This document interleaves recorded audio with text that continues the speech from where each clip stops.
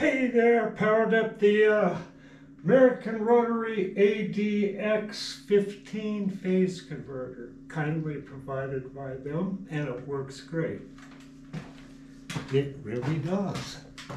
And what I'm going to do here, hope you're all doing good today. It's still pretty early, but not as early as I should be up. Okay, I'm going to dress this wheel here. Let's see if I can get it where you can watch me do that. Okay, what's that doing?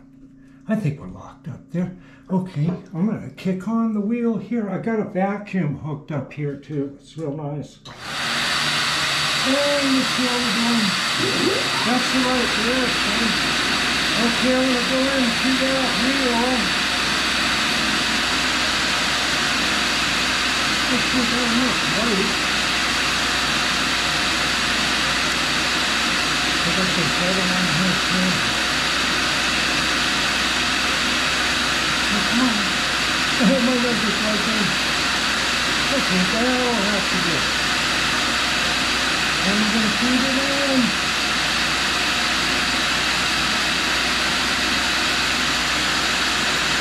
It's kind of hard to see from back here because it looks like that. I don't have a wheel guard on here because I don't have one that fits.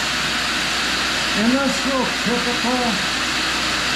But I'm going to try to fabricate a lot of wheel guards as time goes on. You just want to stay out of the blast on here. See if I'm getting close to that. There we are. Okay, I'm going to feed it in just about 1,000.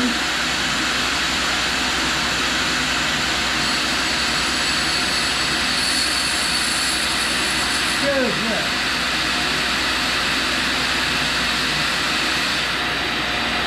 Now, one of the things I do when I dress the wheel, and especially if you're going to have your fingers close to it, is I'll take a no-bite stick and just break this edge. And that'll keep it from cutting you real bad. It'll stuff you, but it won't cut to the bone. Okay, I'm going to have my fingers close to this device. Okay. Turn off the vacuum. And it's all spinning down. Okay, what we're going to do, I'll back up here, is we're going to use the MA Ford, the real deal here. Unicam Resharpening Fixture. Now, there's a bunch of resharpening fixtures on the market, or had been. Some very expensive, you know, in KO League, large fixtures. But we got the factory deal here. And it is an interesting device and pretty tricky. And I don't think they make this anymore, can't find it. These things were sold for a long time for about $65, $75. Then the last price I saw on this, and I'm not sure what it was, probably 8 or so years ago, that I could find was $245. So what this is, and let's have a good look at it. It's got this little ball bearing on this collar here, and it follows this cam. I just thought it'd be kind of neat to take the time to look at the concept of sharpening your dull, extremely dull, single lip countersinks. So we've got this cam surface. Let me get this lower. On each end of this cylindrical thing, let's see if I can make it work. See, it's going down. That's a 10th indicator too. Let me make sure that's tight. Oh, this stuff's loose. Hold on. that whole thing came loose. Wouldn't you know it? Now, one side had about 26 thousandths. This side. Somewhere in there. 26 thousandths ramp. Let's look at it from the side here if you can see it. Here's the low spot here, and then it does a ramp up to this. Now, this side has less of a ramp. Let's see if I can get it in there. Back it off.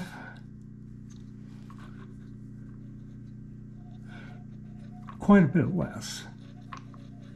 Now, one side of this, see there, it's going down. Now, each turn of this indicator is 10 thousandths. Okay. So one side is for under 1/2 inch, or 1/2 inch and under, and this side is for 1/2 inch and over. And this side has the most ramp to it. So you get like this size here, which is a 3/4. So we'll use this sleeve into the body and on this side. Okay, and you see there's a hole through the sleeve. Now we take the collar, and it says in the instructions, I'll take this out real quick. We put the collar on this. Now, if it's a 3/4 shank, you just put this right on the 3/4 with that ball there. Get to the set screw.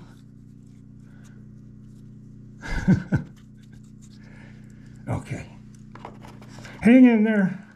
I'll try to keep it in the camera too. So you run the set screw through that hole. Yep, yep, yep. There we go. Through the hole. Then we'll put the shank in. Okay. Then they say right here, you line up the cutting edge with this notch right here, and you see this plus minus. Now this is interesting about this, and I'll talk about that. Now get it right on there and get that in there and lock it. We'll just do this right to the notch. Now what's interesting with the plus minus, if you find your countersink is chattering in some materials, you can line up the edge more towards this minus and have less clearance, and it'll dig in less. Or for maximum cut, you can move towards positive. So we'll just go normal. Okay. And I got that in there. Make sure it's snug. Good and snug. That's good and snug. Now I'm going to put it in the overside like that, okay? Now the next step is the fixture, and it's kind of tricky. So what I've got, I found the best. I was trying it with a vise and stuff, and you got to get your fingers in there. So I'm mounting this thing. I got this old-time hard-inch head here. It's a 5C, and I got a 5C adapter and a 3-jaw chuck. And it's got this flat. And it says put the flat towards the wheel. And I put it in here because I can extend it out and work this thing with my hand. So I'm going to take a square here and make sure it probably doesn't have to be exactly lined up, but it's going to get it right there. All right. Snug that in good. Okay. Now you put this assembly in. Okay. And we'll get over and let me see here. Crank this whole table on over.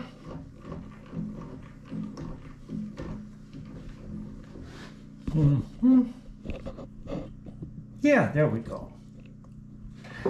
Got a freshly dressed wheel here.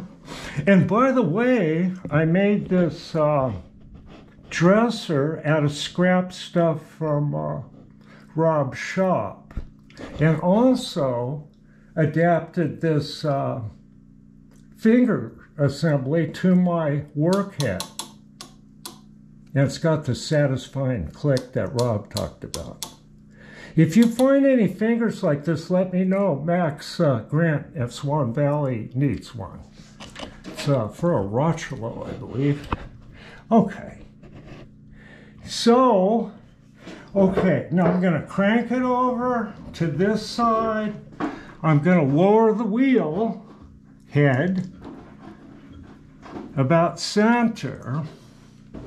And I will be back for the grind. Okay, in part 2.